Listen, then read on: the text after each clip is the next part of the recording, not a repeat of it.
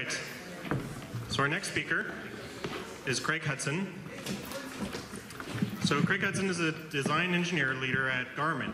Well known for their diverse GPS devices, the Garmin facility in Salem concentrates on aircraft display systems, as well as navigation, communication, and surveillance equipment.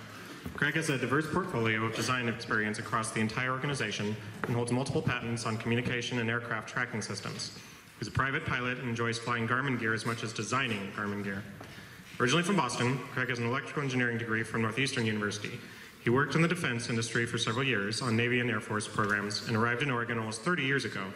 In his spare time, he grows Pinot Noir and is in the middle of building a solar electric car based on a 1986 Pontiac Fiero. Thank you, Craig. Hey, thanks.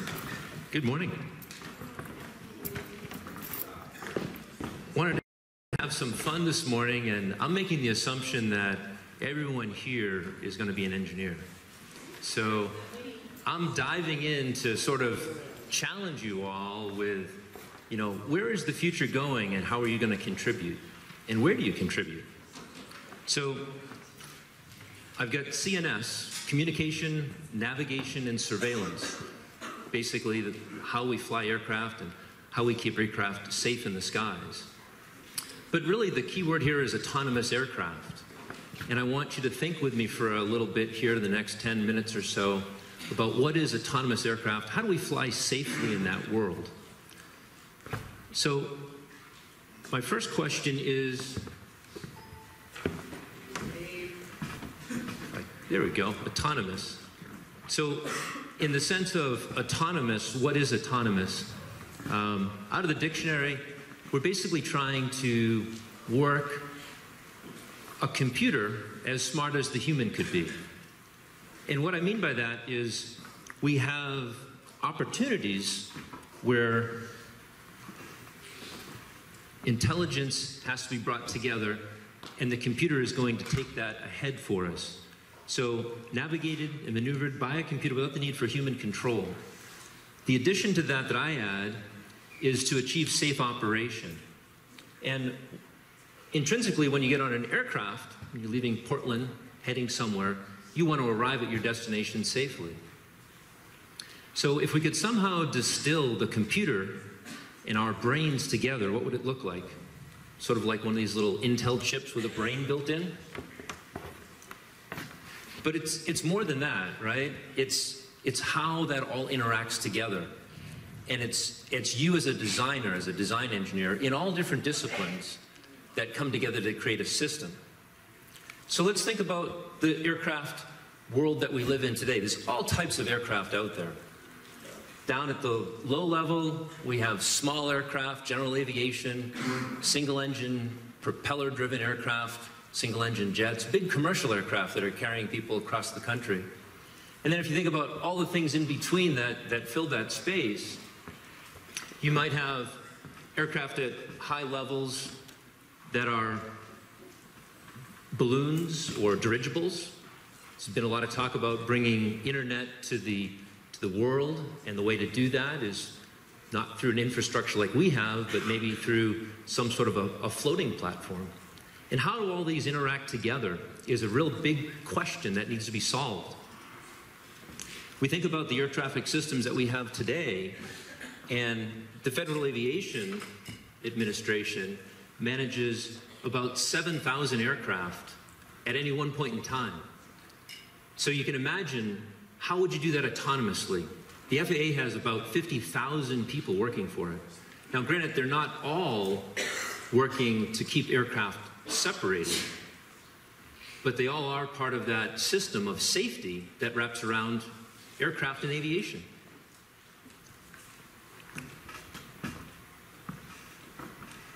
So dream with me a little bit. What does the future look like for aviation?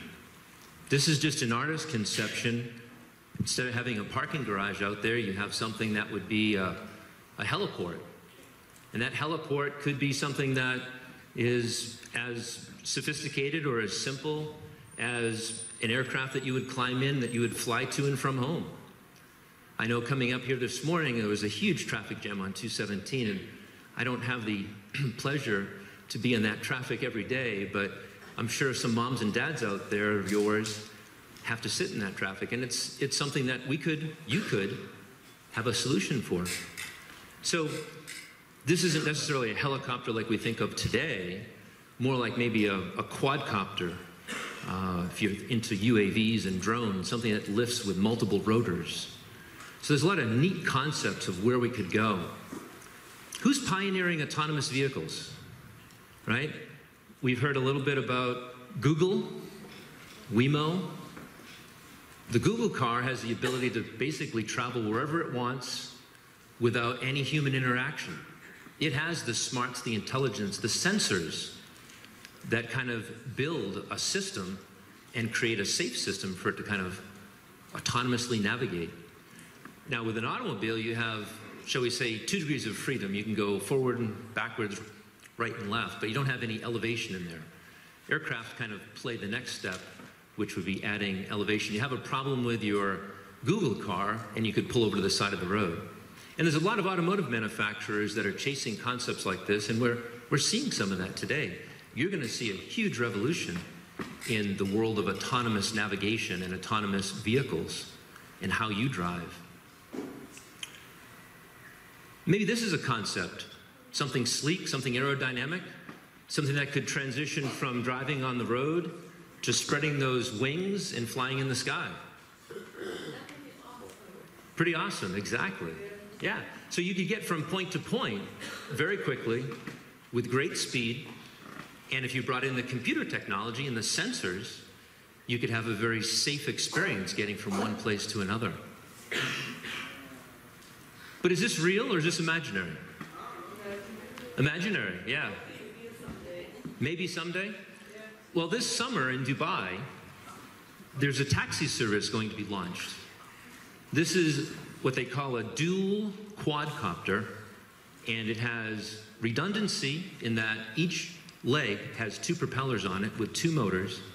And this is going to move people from one part of Dubai to another. Now, Dubai is a rather unusual part of the world. They have some very amazing things and quite a bit of money and infrastructure to put in place. But this is a taxi service. You can go from one side of the city to the other in a quadcopter. Happens to have a little more sophistication than that. But these type of air vehicles are going to be happening in your lifetime. And my challenge to you all is to think about, how are you going to participate in that? How are you as designers going to be inventing the new materials that provide structure and strength? The computers and the software and the safety systems that will allow these things to operate in our airspace and provide a safe transportation method. So let's get into some of the design specifications. Let's think about, what does it take to keep aircraft safe? What does it take to keep all those things working sort of together? And I've got kind of a simple thing here. I started my presentation by talking about communication, navigation, and surveillance. Communication is drawn in blue, one aircraft speaking to the other in a data link, not too dissimilar than you talking with a friend on a cell phone. Also at the same time, there's a radio station on the ground receiving that information and processing it and knowing where the location of those aircraft are.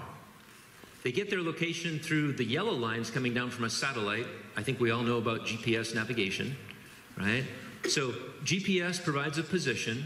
The data link provides a way to get that position from aircraft to aircraft and aircraft to ground. And then for redundancy, we have the red lines, which is known as surveillance, air traffic control, where there's actually looks like a spinning fence in the air, and that fence goes around, and it's similar to a lighthouse, whereas the light goes across the air, the sea, and a boat can see the light. Air traffic control, as that radio signal spans the sky, it gets a reflection off the aircraft, and that provides the surveillance or the tracking of that aircraft. So this is our navigation, our communication, and our surveillance kind of system. So, apologize. So with autonomous aircraft as our goal, let's go through and think about those. Navigation, communication, and surveillance. Navigation is simple. That's the GPS side of it. We know they're out there. There's a lot of history behind GPS and providing a good signal. There's a lot of new technologies going into that where they're looking at dual frequencies and ways to make it smaller, more reliable, ways to get the accuracy improved. So these are all things that you could have as a job, as a profession, is working on the satellite segment of navigation. The next step is communication. Communication is the connection from, as I said earlier, cell phone to cell phone, or in an aircraft sense, you have a VHF radio to another VHF radio. And the last one is this surveillance piece. And the surveillance piece is this sort of radar system. And this is where I want to spend the next few minutes of thinking about how our radar system works. So, as a design engineer, we talked a few minutes ago about the 7,000 aircraft that the FAA monitor. And they're not at saturation, but with this kind of technology, once you get into the dense environment of like Los Angeles or what they would consider kind of rush hour around Chicago, which is O'Hare Airport, or down into Atlanta, down into Dallas-Fort Worth, LaGuardia, and JFK, these large, huge hub airports, we really run into a saturation problem where we just can't seem to keep those aircraft apart, and we have to sort of separate them by time. And that's not going to work well. We're going to have traffic jams, essentially. But there are systems that need to be, I'll say, dreamt up. And you think about how this kind of an environment is sort of self-separated. Birds fly in huge flocks. Have you ever gone by a place where there's a huge sort of cluster of starlings, and you kind of beep your horn as you go by, and the starlings will kind of rise almost in unison, make a large circle and swarm, and then come back down and land. It's an amazing kind of sight. And they don't have air traffic controllers doing that. They just sort of self-separate. So I think there's huge potential and a great horizon out there for individuals like yourself to go out there and think up what are the next generation technologies that go into surveillance. Surveillance is really collision avoidance, right? You're trying to maintain separation between you and the other aircraft and make sure that that's a safe system. So we spoke a little bit about radar, basically being on the surface looking up, kind of like that lighthouse and a beacon. The light goes around and it circles and it picks up each aircraft one after the other after the other. This has sort of been in existence since the 1950s. The next step of that is something that we call broadcasted surveillance. And this is sort of like each aircraft transmitting its position. This is something that I've been working on the last perhaps 15 years now. And we now have a system that's going to be essentially fully operational in about 2020. And that's something that the FAA has been working on. A lot of companies participating in that from a technology development standpoint. So the next step beyond radar going to sort of broadcasted surveillance is this autonomous nature. You have this huge flock of birds that can do it. How do we do it as a society? How do we self-separate aircraft? So there's some technologies out there, mostly sensors, right? And the sensors, you're aware of some of them. You just got to think about where they're at. If you think about things that can look at heat, we can measure heat and then potentially identify something just by its heat signature. We can also look at it and try and identify it with light. So these are our forward-looking infrared detection, and the other ones are sort of light detection and ranging. These are technologies that are going into a lot of our autonomous cars, and you'll see this growing in a lot of different places, aviation being one specific. And then maybe once you go beyond that, you think about the next step of this using radar, but not so much radar from the ground, but radar on each aircraft. And we're doing that with automatic braking in the automotive market. Basically looking ahead with a radar signal, it ranges the car in front of you, and from there it applies braking. So you can have, essentially a safe operation on the freeways. And then the last one would be maybe ultrasonic. And I'm just thinking out, what does ultrasonic look like? A bat sends out a chirp. That chirp bounces off everything in its path. And then it has a right ear and a left ear, so it has a stereo capability, and it can detect distance and azimuth, angle of where that particular obstruction might be. How do we apply that to aviation? You know, bats have done it and done it successfully for millennia. And the next one is really maybe, what are your thoughts? Where could we go? What kind of sensors are there out there that haven't been invented yet? What are the sensors that you see in other areas? Places that might be something that you've had a connection with through medical, automotive, toys, any kind of electronics. There's a lot of things out there that haven't been thought of. And that's the fundamental, I'll say, sort of, you know, what engineering is all about. Solving problems, and solving problems before you even know there was a problem out there. You're putting a new solution together. Did we need fancy cell phones that have great internet connectivity and 5G kind of connections? No, but they sure have made our life a lot funner and a lot more interesting. It wasn't long ago that flip phones were around, and before that a bag phone, and before that no phone. So there's going to be a huge growth in sort of technology and how it applies to all the things that are ahead of you going into engineering professions. So my last few slides kind of dive in and talk a little bit about exactly that. How do you go from where you're at today into engineering? There's a lot of specifics that you can go into for an engineer. You can become an industrial engineer or a mechanical engineer or electrical engineer. And that's just a degree that starts you on that path. And then once you take and finish that curriculum, you're going to go off to industry and gain some experience. And it's really at that experience level that you then can kind of see that there are a lot of different areas that you can call a job and a career. And your career will change over the years as well. But I want to highlight a few up here and just talk about them, because there's not a college program out there for a systems engineer or a flight test engineer. So you have to think about the end game of where you want to go and what are the building blocks to get you there.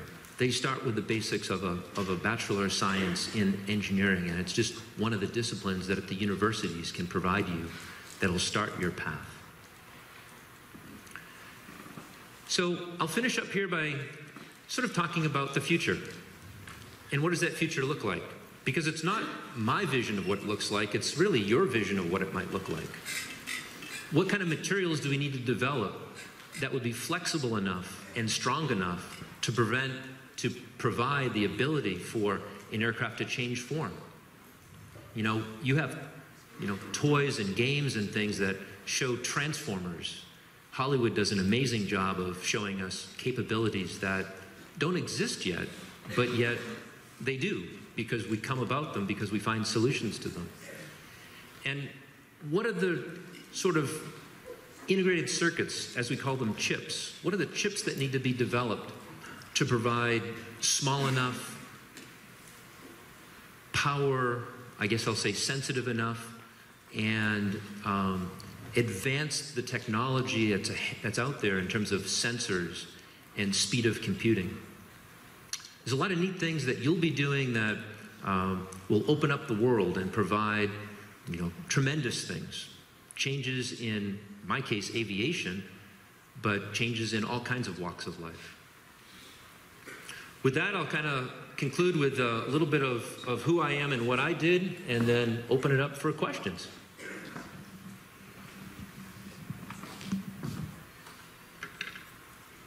So my journey was through the Bachelor of Science in Electrical Engineering, and I went to a university in Boston, which was what we called cooperative education.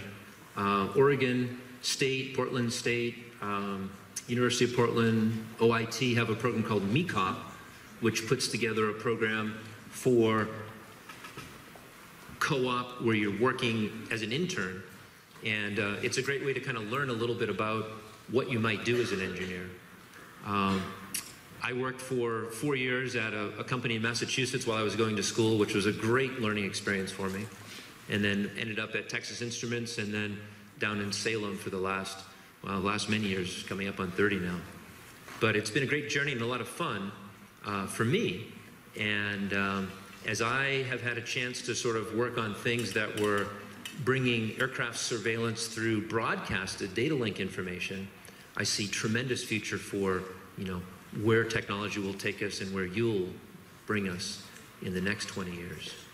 So how about questions? Down on the front row? I heard some people are working on making the flying cars. So how close or far away are you to reaching that goal?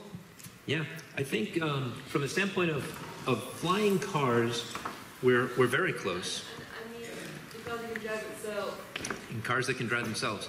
On the ground, on terrestrial side, I would say we're essentially there. We're very, very close to having cars that will essentially drive themselves. When it comes to aircraft, we're a few years away. We're going to have a big question of safety in the sky. And that's really where it comes down to this, you know, surveillance and collision avoidance. Because it works great if you're the only one up there, but as soon as you get, you know, more than one, it gets a little complicated. Traffic lights for the sky. Traffic lights for the sky, and you have to hover while the other traffic passes. Good. Other questions? So going back to your Dubai example, was that taxi service unmanned? Yeah, there's a lot of discussion on that. I'm sure when they start out it's going to be manned, but their goal is to go unmanned. The reason they want to go unmanned is weight. If you put another person on board, you've got to have that much, you know, larger battery, that much greater lift, that much larger aircraft. So it's going to be unmanned, but it'll probably be, I'm not sure how they're going to do it when they start. But okay, keep your eyes open for that. I'm excited to see that happen in the summer. All right, and also, so when obviously in Dubai they're a lot richer than the average American, and they have helipads everywhere. If we were to take that idea and bring it here, would that just be more of a civil engineering problem, figuring out how that would work around? Every building has a rooftop. Yeah, but I mean, not so, like suburban America or right. So what I would see is the slide I put up that shows a sort of a parking garage that would become a heliport. I think that would be a fantastic concept. You know, you'd have a central location, just like we have a bus terminal today or an airport today, but with rotor technology, you can come right into the city and land. You don't want to bring a rotor down onto the ground because you get tremendous, you know, just there's a lot of area you have to push out from underneath the aircraft to get the aircraft in the air. All right, thank you. No, good questions. How about others? I see one over here. Good, yell out and I'll kind of repeat it for you. How into the flying cars are? How many years take to make those flying cars? Yep. Yeah, I think flying cars were sort of conceptualized in the 1960s, a few years before you guys were all born, right? So we've had about 50 years of people sort of hypothesizing about what is a flying car and when will I have my flying car in my own personal garage. There's still a few more, how do we say, technological advances that have to be made, both in terms of you know, speed and power, weight is a big thing, and all that translates into the distance you can travel. If you think about your automobile, well, think about electric cars for a minute. Electric cars have a finite range, right?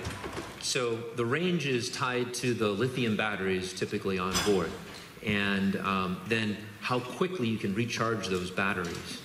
If we could find a battery technology that would be like instantly charged, very similar to when you pull into a gas station and you just kind of pour the gasoline in your tank, then the range issue, the range anxiety, as they say, would go away. And we're going to see that, I think, change in the next maybe 5 or 10 years. Definitely in your professional careers, we'll see that change. And when it comes to flying cars, I think the biggest challenge is how you would get all those. Think about the traffic jam that's on 217 this morning. There's just a lot of congestion when you try and move. The Portland Metroplex has somewhere close to 2 million people. All those people are moving to get to work for 8 o'clock. get to school for 7:30, whatever the dates and times are. So there's just a lot of big crush times. If we can move ourselves to a distributed work environment where you're working from home or working from an area which is, you know, less than one large factory or one large technology tower, and spread it out, that would be kind of neat. You could actually move people away from the city and have those airports, heliports positioned so you can move people back and forth a little easier. Question in the middle? So you talked a lot about autonomous vehicles and autonomous aircrafts, so a lot of the aircrafts, like commercial aircrafts that are flying people, are already almost all the way automated. So could you give a little more clarification on what you mean by complete? Do you mean like complete autonomy, or just like what we have now, just on a greater scale? Yeah, good question. So what you're bringing up is that we have something that we call auto land for many of the commercial aircraft. Auto land is a technology that has been developed over the last maybe 10 years or so, and it allows an aircraft to come in and visually acquire the airport by the pilot in command, and as he can visually acquire the airport and the airport environment, he can then allow the computer to continue on down its path for landing. And then when you get further and closer towards landing, they have what they call a decision height, where at that point you're either going to land or you're going to do what they call a missed approach or a go-around. All those capabilities are there and available in a computer. And now we need to pull the human, or could we, maybe is the question, could we pull the human out of the loop and let the computer do all the work by itself? We're going to see that happen, clearly. We have a shortage of pilots in the world. There's just not enough pilots for the number of aircraft that are potentially growing and coming about. I think the question that was raised earlier in the front rows about having a sort of a flying car will only happen if we can truly have autonomous flight and the ability for an aircraft to, well, basically you get on board your little personal transportation system, happens to have wings, happens to have a rotor or something that will propel you there. And you basically just punch in the coordinates, or you just type in Sunset High School, or you just speak it, or maybe you just think it. Hey, I'm going to school today. Or maybe it just knows, I need to go to school today. And it just says, you know, climb on board, welcome, Johnny.